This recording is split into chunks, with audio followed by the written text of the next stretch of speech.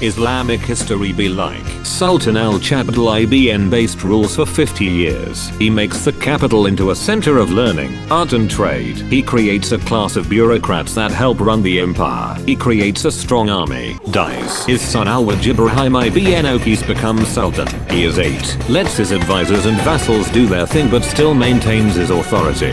Dies. His son Al-Zumalid IBN Weeb becomes sultan. Doesn't know what the fuck is going on.